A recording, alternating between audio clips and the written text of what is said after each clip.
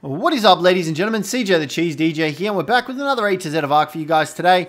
Today, guys, we're taking a look at the KAPROSUCHUS. Now, he currently just died to a bunch of beavers over there because he picked the fight with the wrong dudes, but this guy is found pretty much on every map, bar Scorched Earth. No, they're found on Scorched Earth, bar Aberration. So they're found on the island, the center, Scorched Earth, Ragnarok, Extinction, Valgiro, Genesis Part 1, and the Crystal Isles.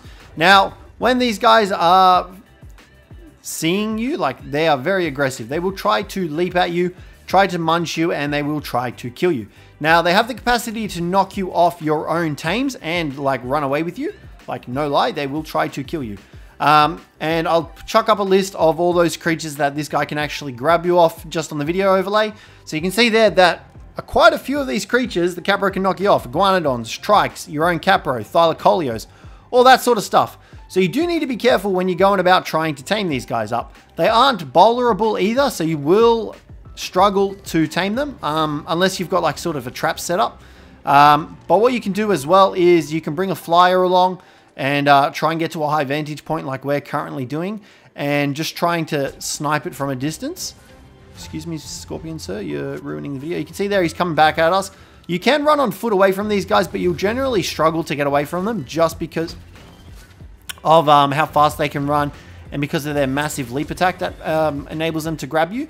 So you will need to be a bit careful. If you are looking for a trap, a simple 1x1 will do. So all you would need for that is a single stone foundation, 4 door frames, and that's it, and a ramp. So that will fit your Capro in there, and it'll do the job of enabling you to tame it. So let's just get this laid down real quick, and I'll show you guys. So guys, this is what the trap looks like. You can simply run in, and it'll fall in just like that. Really easy trap to make. You can make it out of wood. These guys should not break out of wood. They will obviously damage it, but they should not break out of it. Once you've got it in there, all you need to do is simply knock it out. It's a basic knockout tame. You can't passive tame it. I would recommend a long neck because it will enable you to knock it out quicker. Another method that you could use is you could also just let yourself get grabbed by it, depending on what level it is. So, for example, we're going to turn this off real quick. We do have some flak armor on. If he grabs us, we can simply take... Oh my god. We can tank the damage... We're probably going to die from fall damage here. No. We can tank the damage that this guy deals based on your armor. So, you can see we're at about half health. And it looks like this guy's actually going to kill us here. Let's just do that real quick. If you have a good set of flak armor, obviously this is just primitive. You can actually just tank through the damage, and eventually when its torpor starts getting high enough, it will drop you and actually run away. So you have that method as well. You can see here it's running away and it's not attacking us, and we're just going along for a little bit of a ride with it. And eventually we will knock it out because, you know, it can't really go anywhere. We're attached to it because it decided to grab us. So it's a easy way to do it. You can just tank through the damage if you've got a decent set of armor, or you can have a tribe mate with you and have them helping you so that you act as the bait, and then they can just trank it while it's running around with you. However, it is a little bit difficult to try and hit the bloody thing sometimes. You can see there we wasted about 3 shots trying to hit it. Once it's knocked out though, you will get dropped, and its torpor, it doesn't have an oxygen bar, so it won't drown if you knock it in water. Once you've got it knocked out, feed it some mutton. If you have access to its kibble, which is the simple kibble, I believe. The blue one. Oh, no, sorry. Regular kibble. Regular kibble. You can feed it regular kibble, but raw mutton will do the job just as well. Simple kibble. Regular kibble will just cause it to tame up faster. So, tame that guy up. Once you've got it tamed up, it's a pretty solid tame. Its saddle is level 39. Relatively cheap. A little bit of chitin, a little bit of fiber, and a little bit of hide. You can then use this guy very aggressively, and you can actually pull off other players. You can also pick up your own dinos or other wild dinos.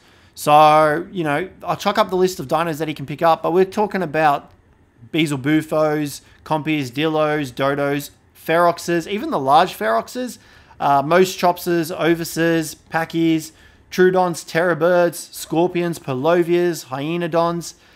It can also grab flying creatures, so Microraptors, gas bags, Onyx, all that sort of stuff, which is really good. You can then also use it in PvP to actually pull off other players off their tames. So, you know, if you've got someone riding around on a medium-sized tame, like the ones that we chucked up at the beginning of the video, you can use those. You can use the Capro to actually pull him off, which will be really good for you. But these guys are all around really solid tames. They're not as strong as, say, the Sarco, but that secondary attack that they have really opens up a lot of options for you to deal out a lot of damage. So let's whack the saddle on him, take him for a bit of a spin. Like I said, you can take him in the ocean, in the water. He has no oxygen meter, so he won't actually lose oxygen. He does have his grappling attack, which is actually his secondary attack, and it's a bit of a leap. So you can get quite a bit of distance with that attack, which is really good. You don't have access to this attack in the water, however. Yes, you do. Sorry, I stand corrected. You can use it to actually leap through the water.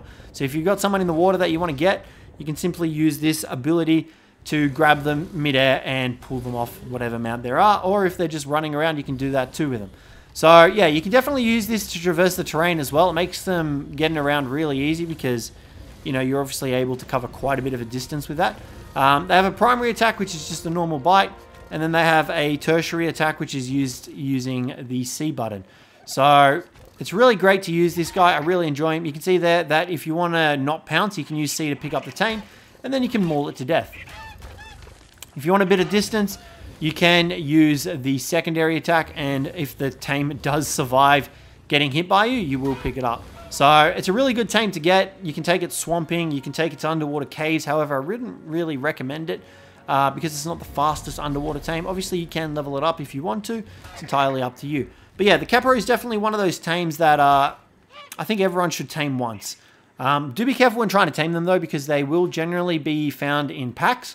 So you will need to be careful about that. But guys, that's going to wrap up the video for today. So hopefully you enjoyed this one. If you did, don't forget to leave a like, subscribe down below for more. But other than that, I will catch you in the next one.